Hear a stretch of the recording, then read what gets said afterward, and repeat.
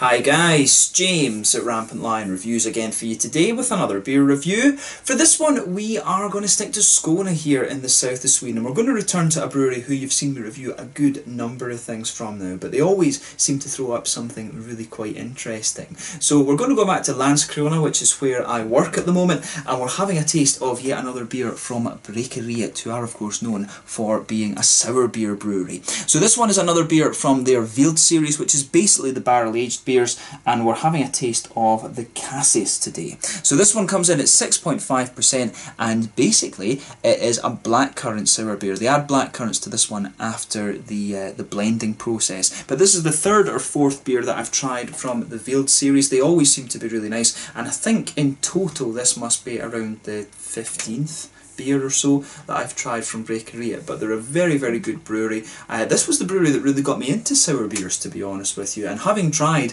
some of the more I guess some of the better known names, the traditional names, the big boys on the block if you like, in Belgian beer, I have to admit I've never really appreciated how good these guys are actually at producing these sour beers. So if you really want to try some really interesting sour beers, and quite experimental sour beers I guess you could say, then Brekeriet are a brewery that you really should check out. I always thought their beers were good, but then when I tried them against when I was trying some of the more traditional Belgian sour beers, you realise just how good these guys are actually at what they do. And if you want to try some good Swedish craft beers, then you can't really go wrong with Brekeriet, and it's cool to have them so close to me here in Lund actually. So yeah, so as always with my reviews then, I'll tell you a little bit about the brewery. If you want to get straight to the tasting, just fast forward. All the usual links are in the description below. That's the brewery website, the link to my other reviews that I've done from Brekeriet before. No doubt there will be some more in the near future. There's all the usual social media. If you want to see more beer reviews, do please consider subscribing to the channel. The whole channel of course has a geography based tagging system, so you can go into the home page and search for beer based on country, city, state, county, prefecture, whatever it is you're interested in.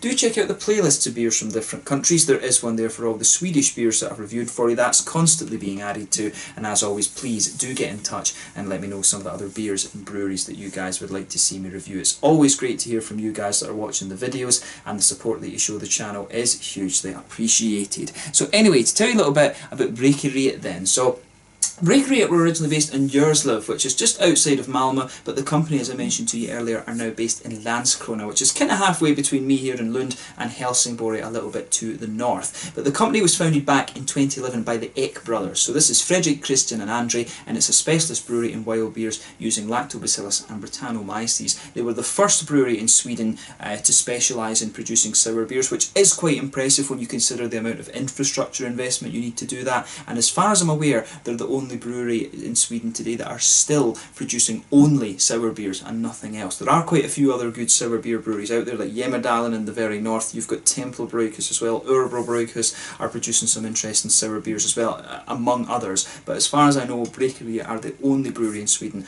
that are still completely dedicated to sour beers. But the original brewery that these guys had was in the old brewhouse in Jurslev, which was a commune brewery for the local farmers. But they brewed their first beers in 2012, and this brewery had a very modest production capacity of only 500 litres per brew, and that gave them a yearly output of around 38,000 litres. But as of 2015 they have their new brewery in Landskrona, which can produce 20 hectolitres per brew, and they have a fermentation capacity of 80 hectolitres as well. For a period of time they were producing their wild bunch beers continuously in Landskrona and brewing some of the sour patch beers in Jurslev and a couple of the other kind of one-off beers too, but now all production is based in Landskrona. In 2014 this brewery caused a little bit of a stir because they decided they were going to withdraw completely from Systembolaget, which is the state monopoly on alcohol here in Sweden. For those of you watching outside of Sweden, basically any beer that is over 3.5%, or any alcohol for that matter that is over 3.5%, has to be sold through Systembolaget. But the companies have a hell of a lot of trouble with paperwork and things like that. But that said, it is liberalising a bit now. But basically from 2014 until 2016 they focused on selling their beers abroad, mainly in Denmark. From what I remember, you could get the Brekeriet beers over in Denmark, but for a period of time you weren't able to get these in Sweden at all, from what I remember. But their beers returned to Systembolaget in 2016. I reviewed the first one that they released back in Sweden actually. which was pretty nice. I forget exactly which one that was, to be honest with you now. I've reviewed so many of these, but it's good to have Brekeriet back in Sweden, and it's good as well to see that, say, Stenbolaget are sort of liberalising the rules a little bit and making it easier for craft breweries to get the more experimental beers out there. But like I said, a brewery that do some really interesting stuff, you know, Lactobacillus and Brettanomyces beers, and they are pretty damn good with it, and it's only recently that I've appreciated how good these guys are at what they actually do after trying some of the lambic beers and things like that. They really do some pretty damn awesome stuff here. So if you want to try some Swedish beers, as I mentioned earlier, Brekeriet, you can't really go wrong with these guys. But yeah, that's all you really need to know about the brewery for the moment. If you want to learn a little bit more, of course, you can check out the brewery website in the description below, and you can follow them on Facebook and Instagram and stuff like that, and that will keep you up to date with all the latest goings on at the brewery. But yeah, let's get on to the actual tasting of this beer itself, then we can get rid of the brewery notes for the moment. So I'll just let you have a little look at the artwork on this one before we open it up. For some reason, the Vild beers always seem to have this kind of hand on the artwork, or a hand that's very, very similar. The other 3 or 4 that I tried with these had a very similar style of artwork to it actually, which was kind of quite nice. The one thing I should say about the Vild beers, there is actually one of these that you can get in the supermarkets. There's one in the ICA supermarket in Landskrona that I'll need to pick up at some point and have a go at. But yeah, as I said at the start of the video, this one is a 6.5% Cassis, which is a blackberry sour beer.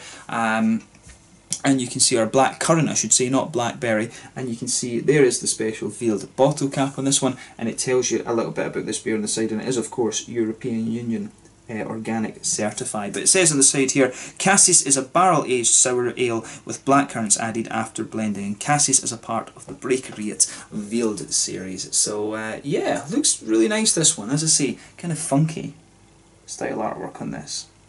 I have to admit I do quite like that. But without further ado, let's get this guy out and we'll get on with the tasting then. I'm curious to see how this guy turns out, and of course it does have a cap on it, but it's also got one of the corks, so we will just need to take a little minute to get this one out and into the thing. Let's see if this is actually working. I think it is. Starting to dig down now. Come on, in we go. There we are. Let's just get the rest of this out. Nope, that's... the cork nearly broke there. That was worrying. But yeah, you can see they've actually got their own specially stamped corks as well, which is quite cool. But as you can see, a little bit of smoke on the opening as we open this beer up. But let's get it out and into the glass. Ooh, to say, that looks lovely. We should be able to pour all of this one actually. Yeah, we'll just go for all of it, might as well. So yeah, as you can see with this one, when it was pouring, it poured a lovely kind of blood, almost like blood colour actually. You can tell I like heavy metal when I'm saying something like that, blood.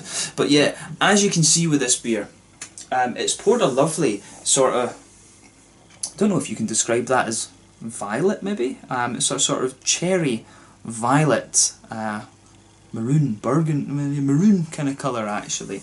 Not sure exactly what colour to describe that as. I was never a great artist, so I was never too well versed in the colours. But yeah, it's a lovely, deep, kind of cherryish colour, this one. It looks absolutely lovely. You can see there was about a half finger of frothy, quite pink coloured head on this one, but it was very, very frothy rather than being bumpy or anything. This beer, incidentally, is very, very hazy. There's 1 or 2 big bubbles sticking towards the side of the glass, and there's a few little ones just heading up towards the bottom of that head there. You can see a few tiny little bits of sediment just floating around in the bottom of this glass here. But yeah, it looks very nice, and you know, I've never seen a Cassis before. This will be the very first Cassis I try. I know Lindemans in Belgium do beers like this, but this one, I have to say, I'm quite impressed with this. It should be a really nice beer. I quite like the appearance of this, but not overly surprising when you consider it is a blackberry sour. Maybe would have expected it to be a little bit darker than this, because you know, black currants I think usually are a little bit darker. I keep mixing up blackberry and black currants. Blech, it's annoying. But yeah, it looks very, very nice, this one. So let's take a closer look at the aroma and just see how we get on. Yeah. So I mean, straight away with this one, you are going to notice you are going to notice straight away the black currants coming out. I keep saying blackberries, that's annoying. You're going to notice the black currants coming out of this one straight away at you. It's got a really kind of nice and sharp citricy tartness coming out of it too. You will notice how tart these berries are. It almost smells a little bit like nettle-y or something like that. There's just something in my head that makes me want to say there's a bit of an almost nettle quality to this one.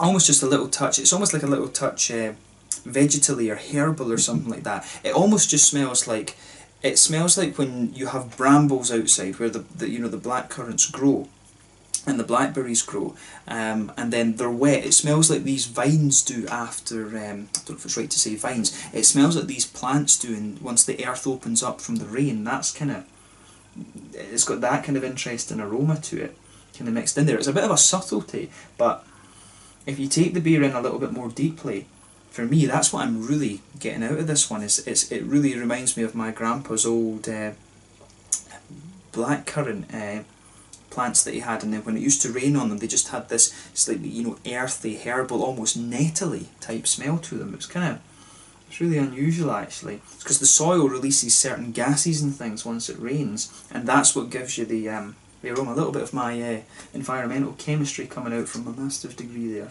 putting it to good use. But yeah,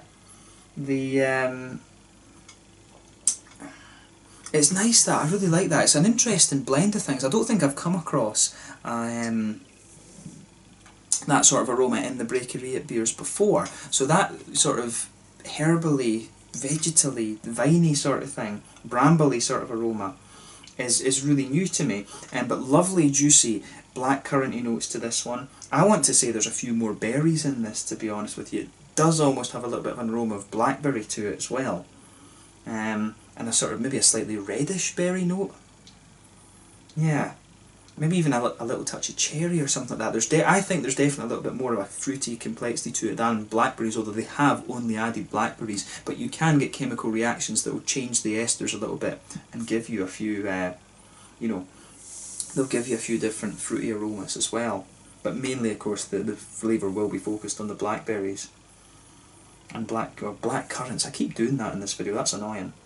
Yeah, but take a little bit of time and enjoy the aroma of this one before you get stuck in. You can pick up a little bit of the hop in this one. There is a little touch of earthiness to it, also a little touch of a grassy kind of floral thing going on, but quite minimal that, not too much in the way of prominence from the green side of the hops. But yeah, you can pick up a little bit of a kind of bready, wheaty note underneath this one too, so there will be a little bit of a malty presence, maybe even a little touch of biscuit to this one. But yeah, the main dominating thing of the aroma is, of course, the black currants and the sort of citricy, sharp tartness to the beer, and also that kind of brambly aroma that I was talking about too. So as I always say, take a little bit of time and just enjoy the aroma of the beer before you get stuck in. But we're going to have a taste of this one and just see what happens then. So this one is the Vild Cassis, coming in at 6.5% from Brekeriet in Landskrona here in Skåne in the south of Sweden. A really good sour beer brewery, and this is the very first time I'm trying a Cassis. So let's get stuck into this one then. Slanje, skål.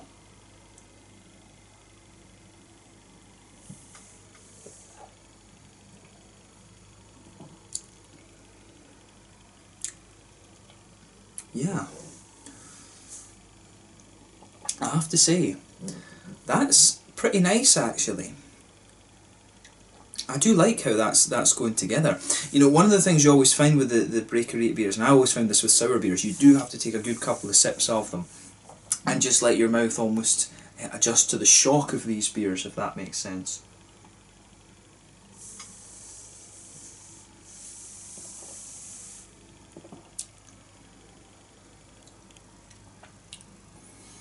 But yeah, that is nice. I really like how this one's going together. One of the things for me, the marker of a good sour beer is to have a nice impact that just smooths out really nicely. And Brekeriet, over the last, I've been drinking these beers for about 4 years now, the Brekeriet beers. Maybe, well, 3 years I guess. I've been drinking these beers over the last 3 years, and you can see them just improving as they go, which is great to see. For me, I always like my sour beers to have a nice sharpness at the beginning, then for it just to smooth out and become nice and sweet. at the end. And again, they've pulled this off really nicely. The more and more that you drink of this beer, the smoother and juicier and sweeter that it gets.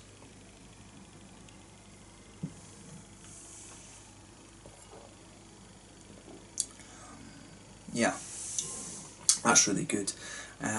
So yeah, let's try and break this beer down then. What you're going to notice with this one is that the sort of lingering part of the malt base, or the centre of your palate if you like, is definitely a nice smooth, wheaty, white bready malt base there. In the centre of your palate, I guess, no, we'll stick with the wheaty side of things a moment. If you come further forward on your tongue, you definitely get a little touch of a woody note to this one. I want to say there is definitely a little element of vanilla in here, but it's quite minimal. If you go to the very centre of your palate and then just move forward, I think you will detect a little bit of a kind of vanilla flavour in there. Of course, it's usually oak barrels they use for these things, and you are going to get a little bit of a vanilla flavour out of the oak, and you can pick that up in this beer really nicely. And I'm finding the further that you go into the aftertaste with this beer, the sweeter it gets and the more prominent that vanilla note comes out of the beer actually.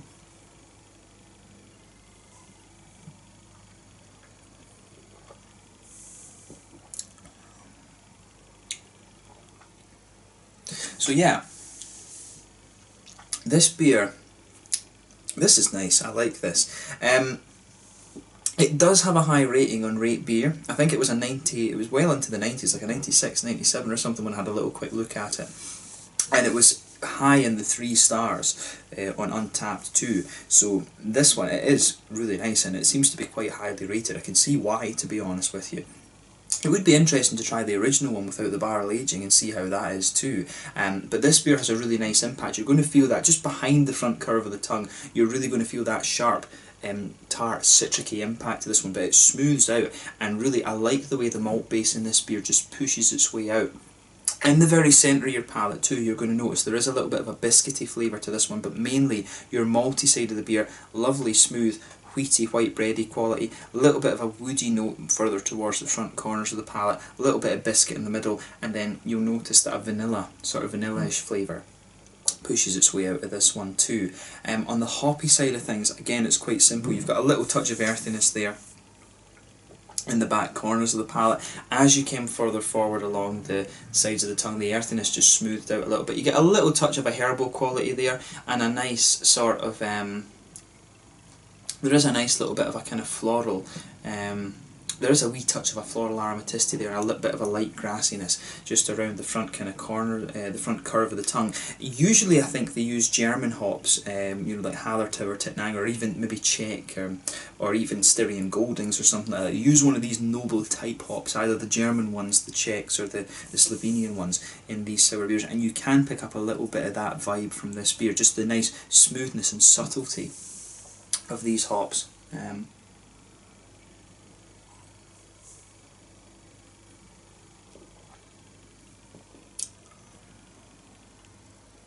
But yeah, the way that all the flavours in this beer go together is really nice. This is one of the more complex sour beers I think that I've had actually, which is nice, but it's definitely about how all these flavours fit together rather than being too bold in any one regard. But let's talk about the fruity side of the beer now. So you're going to feel, if you just go behind the front curve of your palate, you really feel the sharp citric notes just lingering there around the kind of front edge of the tongue. The black currants in this one are really nice. They do have that little bit of sharpness to it, but they get juicier and juicier the further you go into the flavour of this one. I want to say there is a little bit of a blackberry, kind of red berry-ish type flavour to this one as well. And as I say, they have only added black currants to this beer, but it does taste as if it's a little bit more kind of complex to that. The fruity notes in the beer almost, it's almost as if they become a little bit more candied the further that you go into the flavour with this one, which again is really quite nice.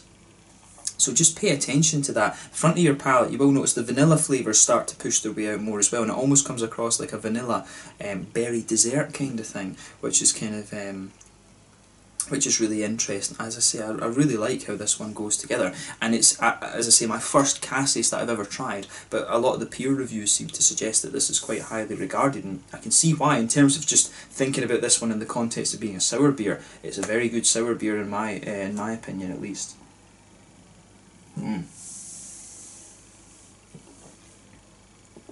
But yeah, that sort of viney, earthy kind of thing that I was talking about in the aroma, you can pick out a little bit of that.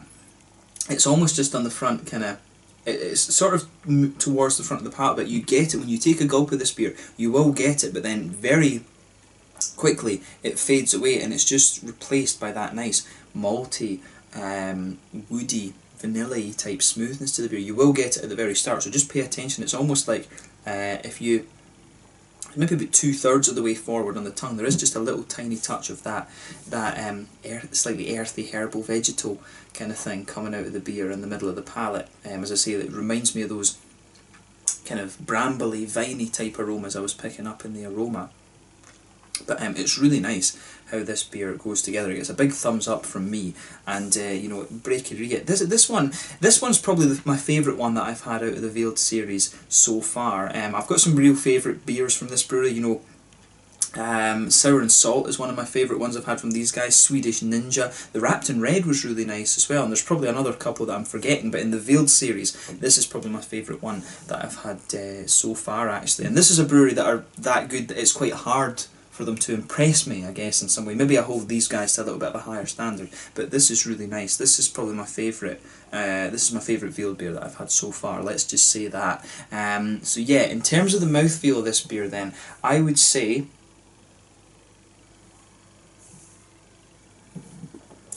mid-bodied. Carbonation is quite smooth in this one, actually. It doesn't have a little bit of a crispness to it like some of the beers can have. The mouthfeel overall for me, it does have an oily element to it, but it's also a little bit wetter and a little bit more sharp, if that makes sense. No real bitterness to this one. I think you're lucky if you've got about 10 or 15 IBUs in this beer, but it does have a nice impact to it. It does have a nice little bit of sharpness when you first take it in, but it smooths out really nicely, and the malt base gradually becomes more and more sweet and smooth, but you've also got a nice juicy fruitiness to this one as well. But I like how this beer goes together. It's definitely one of the more complex ones I think that I've had from Brekeriet, and it is just all about how these different flavours fit together. I've realised as well that I forgot to tell you, this was released in the small partiers on the, I want to say the 3rd of May 2019 through Systembolaget here in Sweden, but it has been released before from what I gather. I think it was released back in like October or November of 2018 as well. But yeah, this is a really damn good Cassis beer, this one. It's my first Cassis that I've tried, but in terms of just thinking about it as a sour beer, it stands up very well. Like I said, my favourite Vild beer that I've had so far. So I will need to try and make sure that I can try some of the original Belgian Cassis beers. I know that Lindemans have one, so I'll need to see if any of the other Lambic sour beer producers down there have any, and see if I can get a hold of those. But yeah, a lovely beer, this one, and if you get the chance to try this, I highly recommend that you do. So yeah, let's leave it at that for this one. The Vild Cassis coming in at 6.5%, a blackcurrant sour beer, not blackberries as I've said a couple of times in this video, a blackcurrant sour beer from Brekeriet in Landskrona. Here in Skåne in the south of Sweden. So once again, thank you for watching my beer reviews. Until the next time, please like, subscribe, share, all the usual YouTube stuff. Let me know your own thoughts on this beer in the comment section below. Let me know what your favourite beers are from Brekeriet as well, and we will definitely return to these guys in the next little while, and I'm sure we'll review more from the Vild series too, but this one is definitely my favourite so far. Thanks again for watching. Check out my social media, and I will catch you guys very soon. Slanja, Skull, Kampai.